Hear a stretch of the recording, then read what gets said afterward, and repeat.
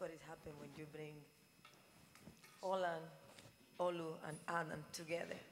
So it's a lot of scenes here to consider, and I know that we are a little late with our time frame for the evening, but of course we are open to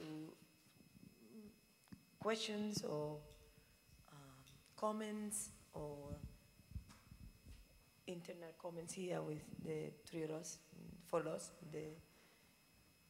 in the stage. But I think that would be fantastic to see the question coming from the audience. And I don't have a question. I just want to say, Magda, thank you for bringing these three people to give this wonderful series of talks. And it's an indication of how much you're bringing to Vanderbilt and Nashville. So, thank you. Well, happy to hear that. I mean, my feeling. Question, please. I don't want to keep talking. I want to hear you guys. I think there's a lot of thought here, a lot of material, complex issues, complex topics. Fantastic juxtaposition of these three speakers. I really appreciated the kind of part of visiting to biography and of both Holland and Olu, and then the curator curating his time in such a brief time, pointing out to us so many interesting details of history and political implications and cultural implications within the city. I couldn't be more pleased in a way in which it's an academic exercise as well, what is happening here tonight. So I think Adam and Olu and Holland, but it would be nice to hear from you guys.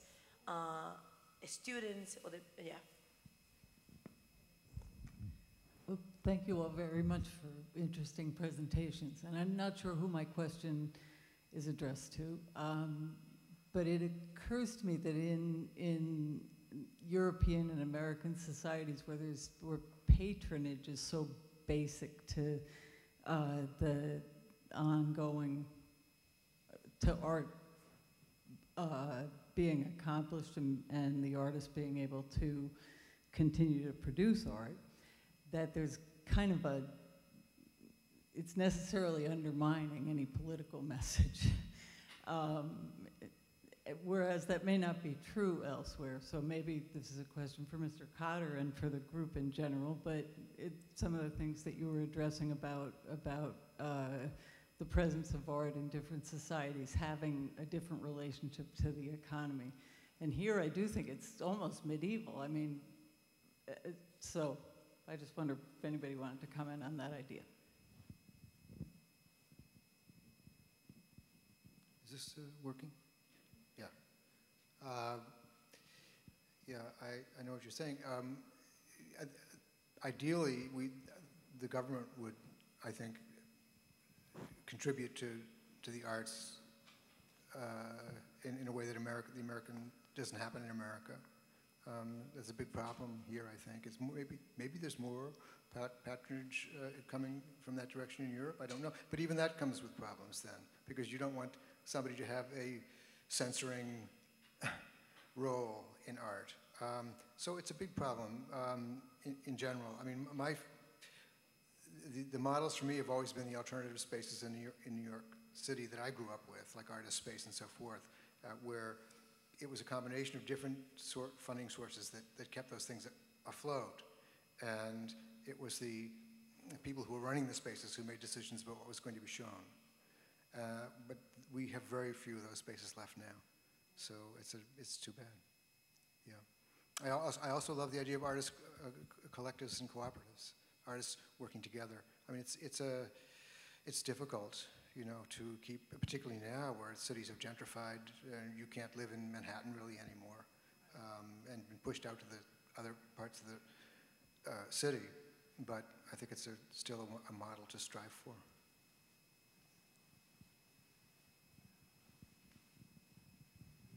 Any other questions?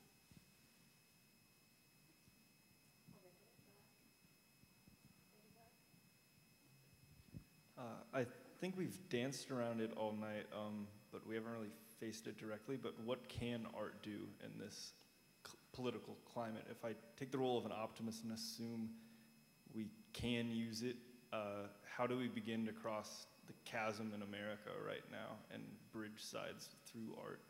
Or is it too far gone?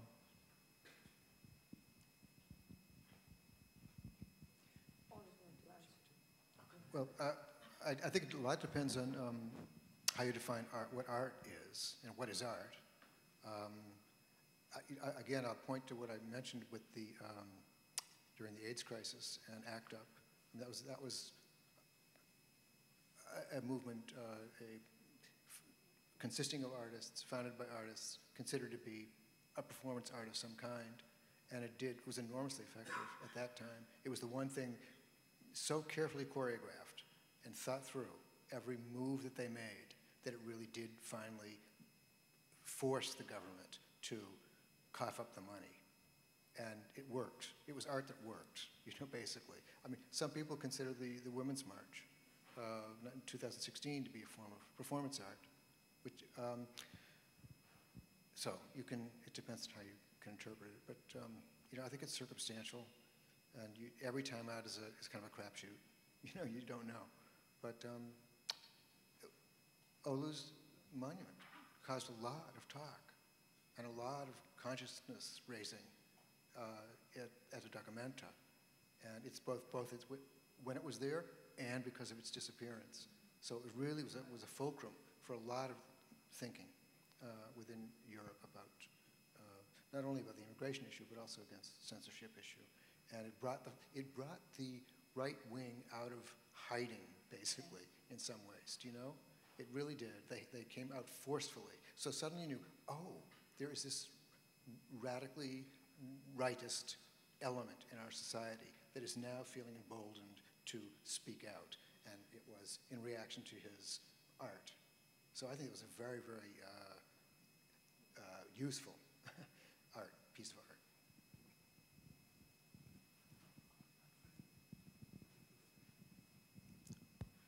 I think our present condition is seemingly peculiar, but obviously, like he said, it's happening in Europe as well. It was already happening in the Philippines, even in Brazil, and it's going to happen even worse in Brazil now. So there's a global trend of sorts.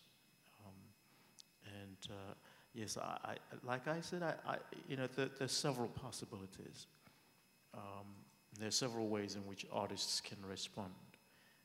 They can respond to their work, but they can also respond as ordinary citizens who are concerned. It doesn't always have to be to the work of art. Because if you're an airline pilot who is concerned, you may not be able to respond to what's happening now through your flying airplanes. There has to be some other way for you to respond, and I think artists can do that too. They may not be willing to respond using their work, but they can definitely respond to organizing, to supporting activities. I always give I don't know why I use that, but I always give the example of Pablo Picasso. I guess because if you're from the 20th century, you have to recognize that. Some of us are from the 20th century. And he was someone, also because he was someone who made the kind of work that everyone likes to identify with, far right, far left, doesn't matter. They all find something to identify with in Picasso's work.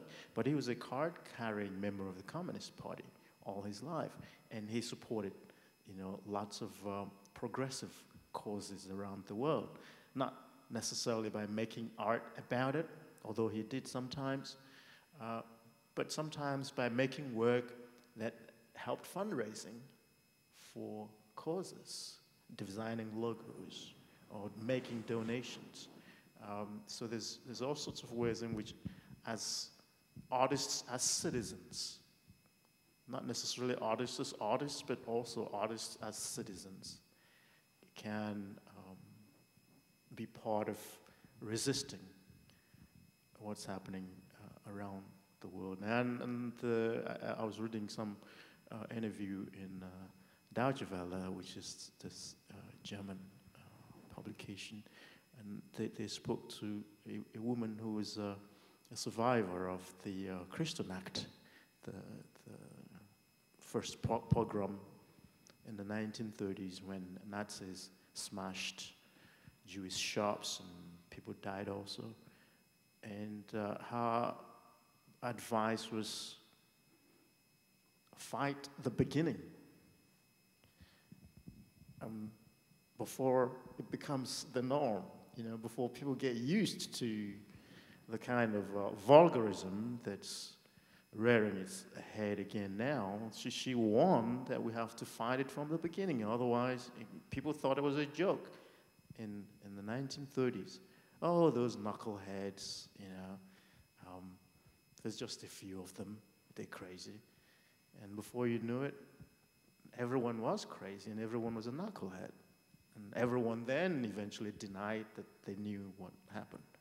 So we don't have to necessarily wait to find ways to use our art. If it doesn't come naturally, if it's not part of someone's practice, they don't have to change their practice to respond to the situation in my thinking, but they can find other ways as citizens who are concerned to respond to the situation. And I find that supporting causes or showing up in Kassel, for instance, the architect who was part of making my work was very active, not through architecture, but through organizing against the far right and the push to begin to police creative and artistic expression related to humanist ideas. So there's all those possibilities, and people don't have to wait to do it through artistic practice.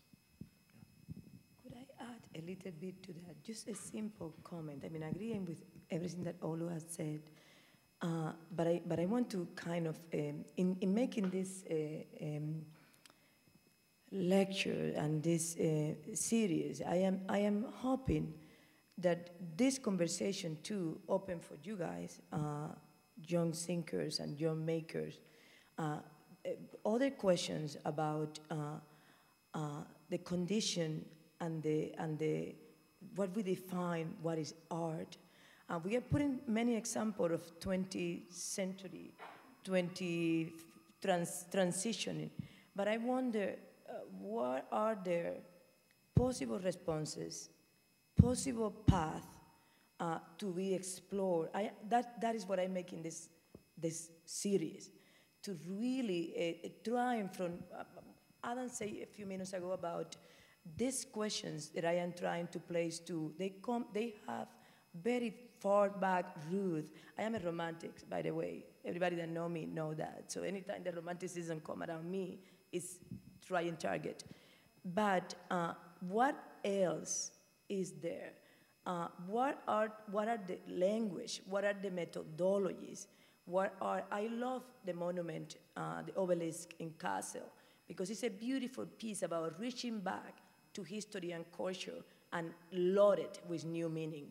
The obelisk, who was a non-Western symbol, taken back to the center of a cultural hold place, which is Kassel and Documenta, and loaded with a commentary about a very urgent issue of our moment, who was the terrible crisis of the refugee in Kassel, in Germany. It's a beauty in there about this back for and then future, which we don't know. But I am curious myself in placing the question and structuring the series about what else is there, and what are the methodologies that we may be no accents yet. This is what I say, what is the territory to uncover? What are the places to conquer? And I use an old bad language, conquer, that sound like a people trying imperialist, trying to hold off of other places. But it's a metaphor. It's a metaphor to open the conversation with more inquisitive and unsettled in a way. I feel myself in a position of instability. I do. And I want to think that younger artists and younger thinkers too, and the art that we aspire to, maybe is in the same territory. It's maybe in the same stage of questioning uncertainty, a need to open new problems. And I think, what are those? What are those? As a maker, I think that is an important question. I want to come back to, briefly, to when Olu was mentioned, his littered abstract painting that he does in his studio. And I was thinking, for me, as a viewer, they are equally important as the monument, in a way. So I think that is an open territory to think about. Except, let me add there, just briefly, except of course that we could then, or rather we should at the same time be conscious of what you were pointing out as to how abstraction can become a means of escape from dealing with issues. It becomes a preferred form of expression when people are trying to avoid dealing with issues. Luckily, maybe in my case too, you know, I'm not in a mood to deal with the issues, you know, maybe I escape to abstraction. But one has to be very aware of the uses of abstraction, I suppose. Yes. Well, I think we are at time, so thank you all for. Oh, one more? Okay, we can take one more. There are two questions, that's the last two.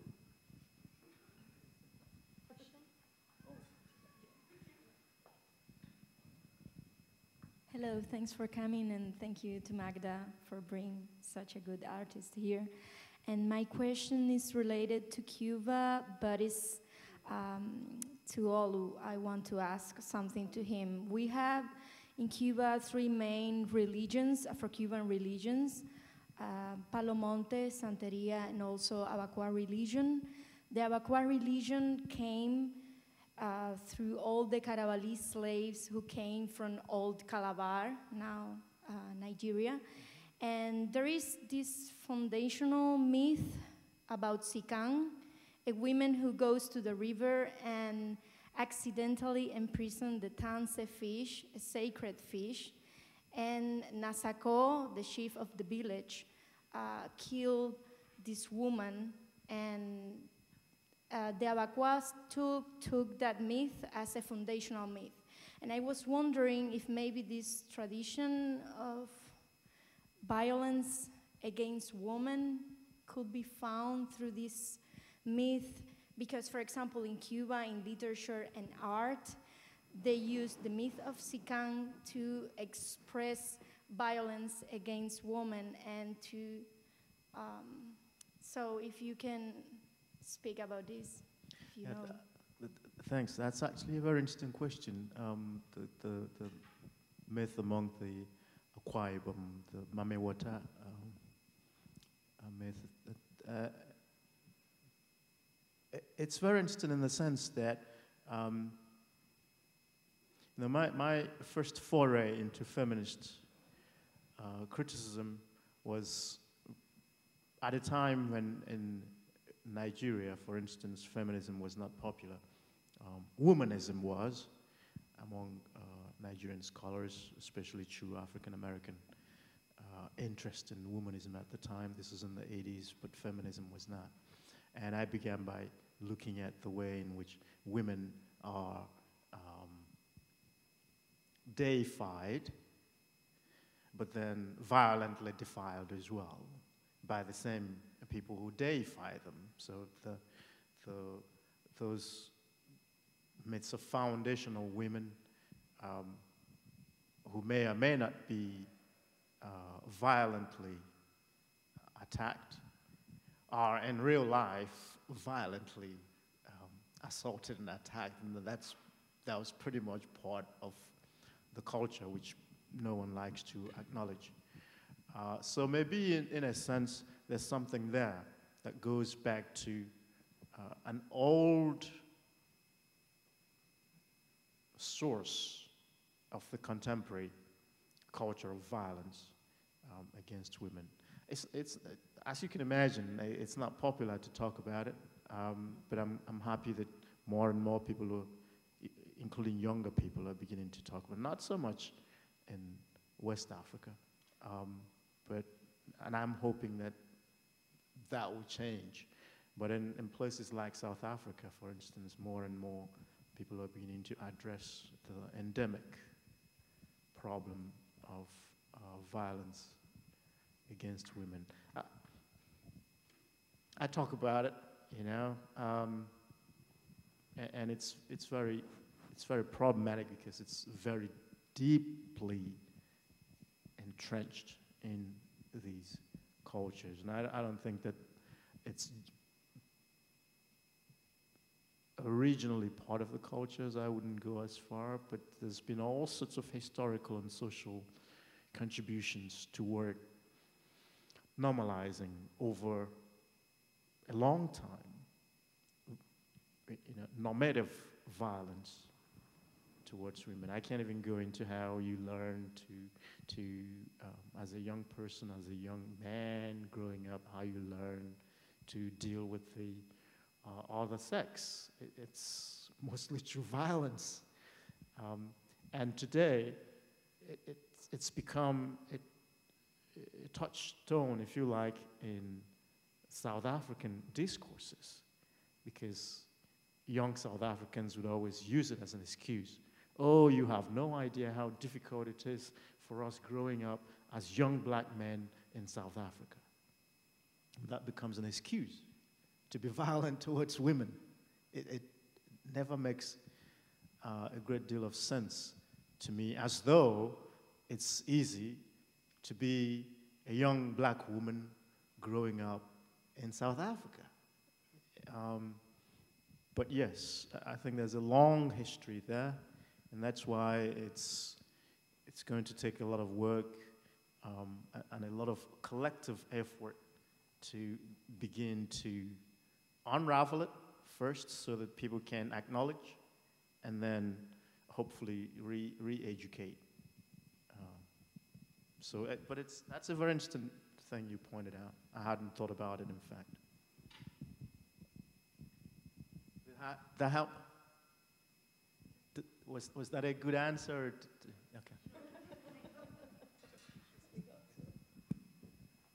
Okay. Greetings, good evening.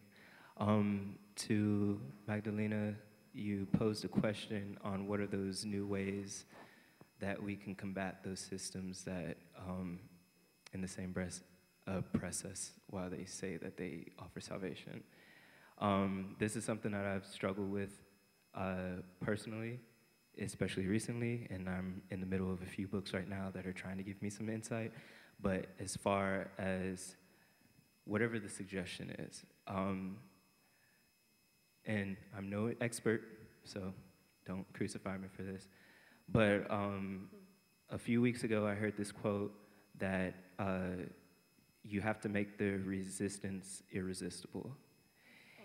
And so that's like literally been like in the back of my mind for ever since I heard it, and it was something that was like very beautiful and profound to me. But like, I feel that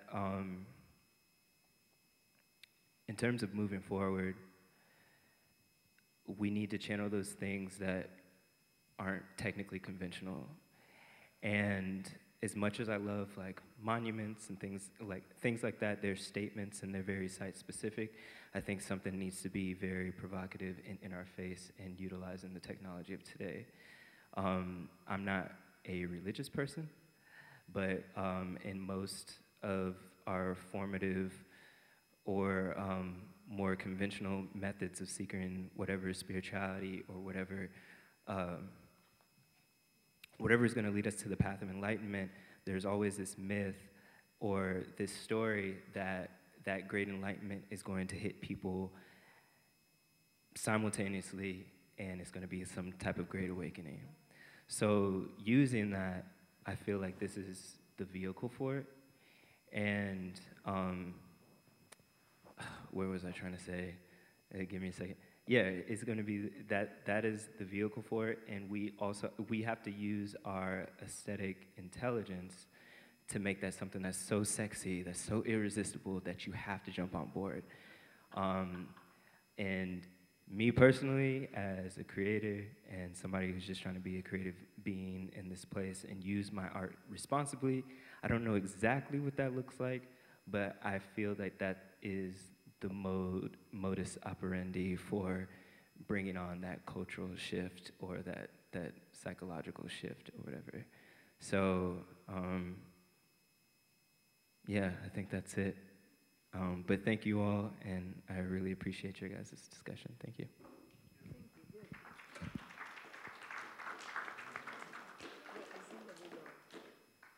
I'm going to thank everyone in the room. This one? But thank you. Holland. Thank you.